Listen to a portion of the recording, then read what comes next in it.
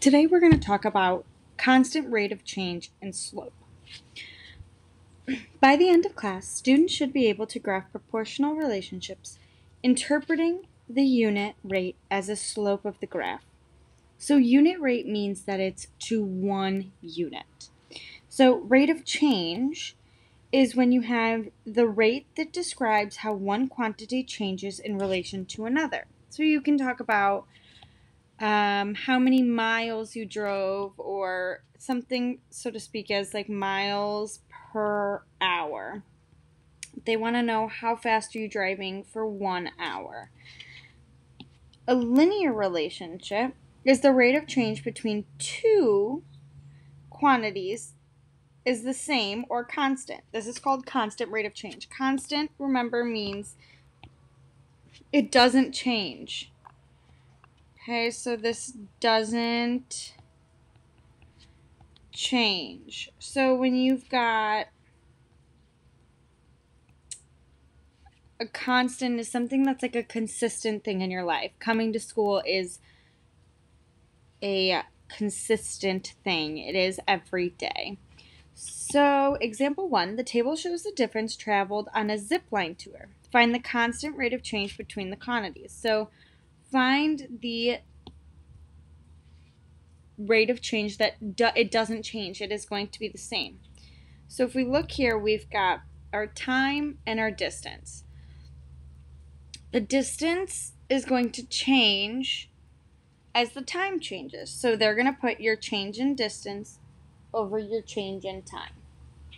So we've got the time goes from 2 to 4, 4 to 6, 6 to 8, 8 to 10, and 10 to 12. So we can see that it increases by 2 each time. Now our distance goes from 12 to 24, 24 to 36, 36 to 48, 48 to 60, and 60 to 72. So we add 12 each time. So now in our chart, we're going to put our 12 feet over 2 feet.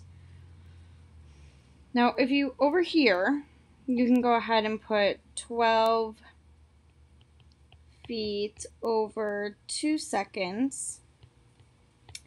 And you want to simplify this. So you can either divide, because we know a fraction bar means divide, or you can simplify it the old way of just simplifying fractions. So then you're going to end up with 6 over 1. So it's going to travel 6 feet in 1 second. Okay, when they're talking about a unit rate, remember, unit rate wants it to be for 1 second. So whatever your unit is, so whether it's seconds, minutes, hours, it wants it to be in 1. So now we're going to go here, and let's look at our try a few together. We first want to count. Let's put our days over money, or money over days. Let's do money over days. So we're going to go ahead, and we've got $100 for 1 day.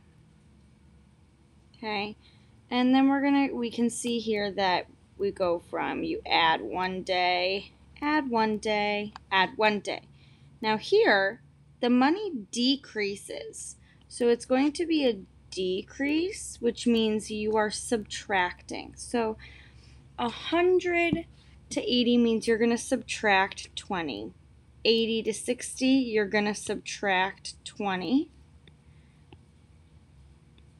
Let's go back and fix that here. Minus 20, minus 20, and minus 20. So what you're going to do here is that they want to know how much money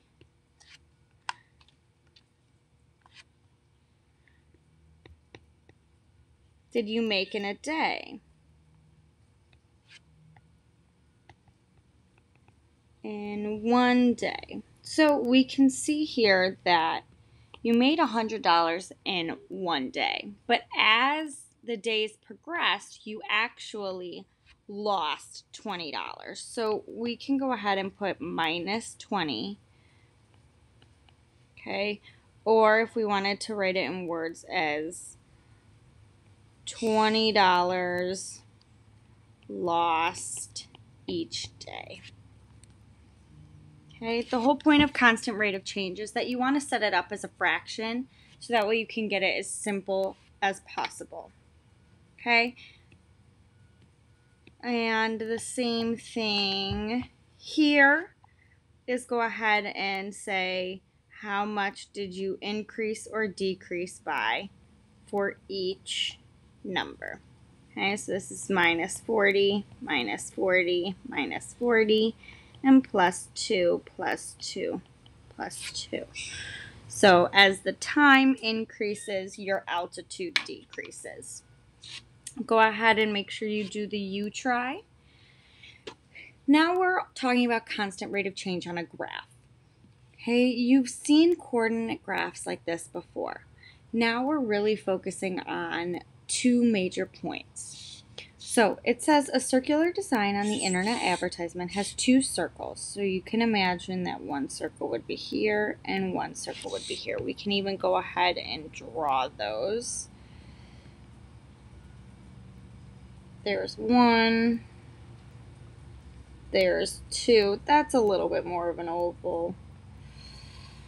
There we go.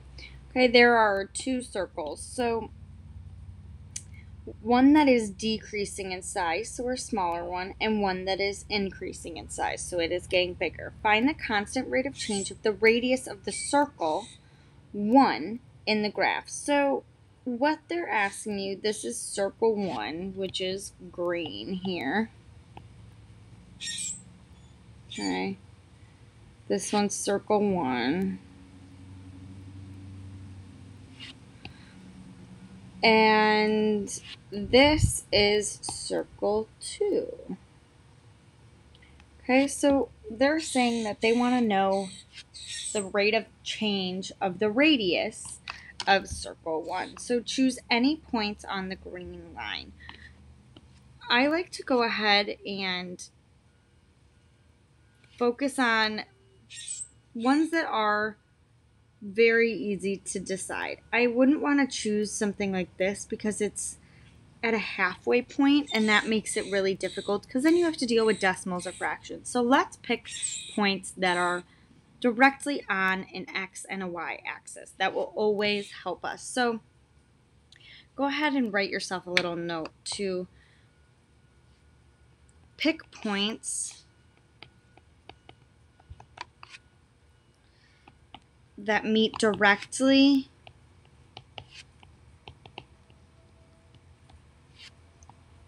at the X and Y axis.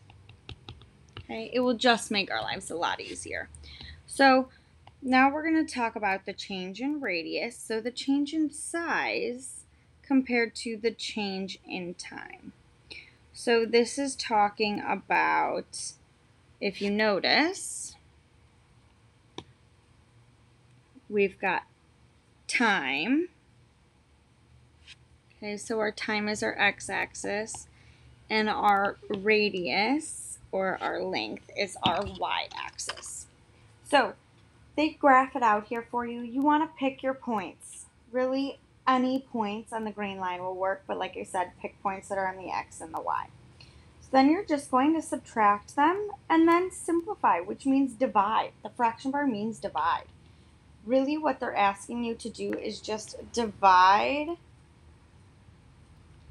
and get 1 as your denominator. That's about it. Now the only difference truly between here and here is this one they're giving you a graph and figures, and this one they're just giving you tables and numbers. So if we go through here, okay, slope is what you remember as it used to be rise over run.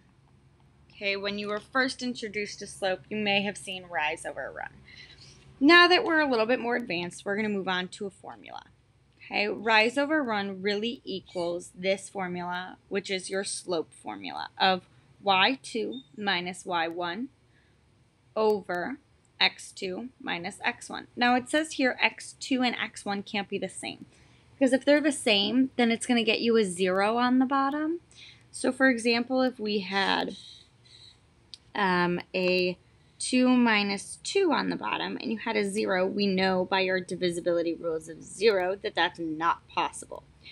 So what we would like to do, first thing is, let's use the graph to find the coordinates of circle 2, interpret its meaning. So let's go ahead and find these 2 points. We've got the point of 2, 3, and 4, 6. So the first thing that I do is I go through and I label x1, y2, x1, x2, y2, y1. So we're going to go ahead and we're going to do our y's first. I normally just go in order. Let's do y1, y2, and let's go with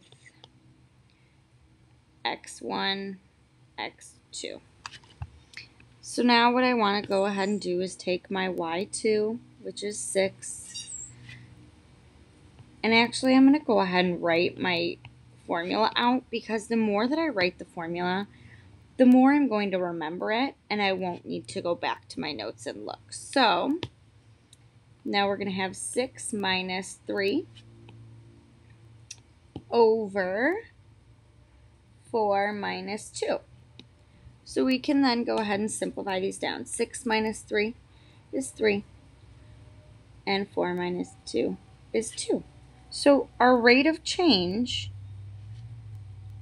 or our slope, which slope also is represented as m, so I would write that somewhere, slope equals m. Instead of writing the word slope every time, you're going to see m as a replacement. So we've got 3 over 2. Okay, we can leave it like this if we truly want, because then this tells us our rise. We're going to go 1, 2, 3, 1, 2. Okay, rise over run. 1, 2. Oh, I counted wrong. Let's go back there. We've got 1, 2, 3, 1, 2. There we go.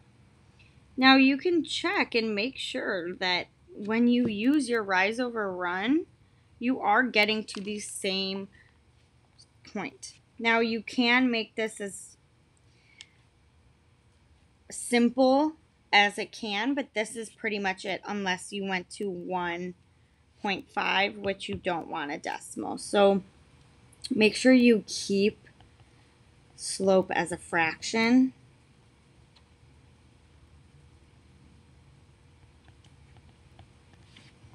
Okay, what I would like you to do is look through here. See how these are something that you're going to need to memorize, which is the positive, the negative, and the 0.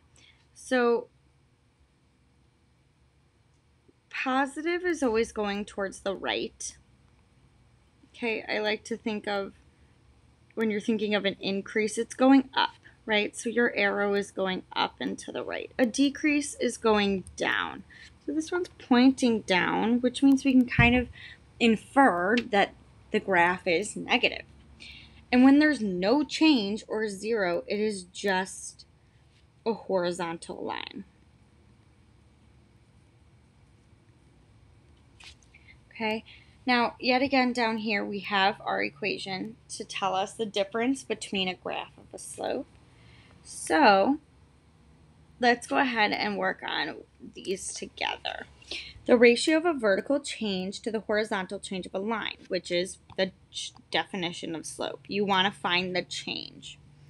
It describes the steepness of the line. In linear functions, the slope, or rate of change, of the line is always constant, which means it doesn't change. Okay? It does not change. You can't go up by 2 and over by 1, and then the next time go up by 3 and over by 2. It's just not how it works. The steeper slopes present a greater rate of change. The less steep presents a lesser rate of change. So, find the slope. We know that our formula, let's write it again. We know that m equals slope, so we're going to do y2 minus y1 over x2 minus x1. I don't need to write x2 can equal x1 every time, but I definitely would recommend writing your formula every time. Like I said, the more you write it, the better you will remember it, and the easier this will become. So first thing you need to do is identify your points. So we've got our y's are in blue, so I'm going to go ahead and use blue, make it easy on myself. My y points are, let's label this one as y2, and this one will be y1. So we're going to do 6 minus 3, and we're going to say that since this was y2, this has to be x2. They have to match their ordered pair. So this is y1, this must be x1. This cannot be x2. This is your 1s. These are your 2s. They have to stay the same. So now we're going to go 8 minus 4. So we will have 3 over 4 as our slope. Or 3 over 4 equals m. They are the same thing. Now, to make sure we're correct, let's try it out. 1, 2, 3. 1, 2, 3, 4. Okay. The reason you need to know this formula is because you will not always have a graph in order to use your rise over run method. So you need to remember your formula. Okay, continue on with the notes and try the few on your own. These right here are going to be the same exact thing, except you don't have a graph. So still go through and label x1, x2, y1, y2. Okay, so then you're going to have your 2 minus 3, because we know our equation is m equals y2 minus y1 over x2 minus x1. And then we'll have our 1 minus negative 4. Remember to put your negatives in parentheses.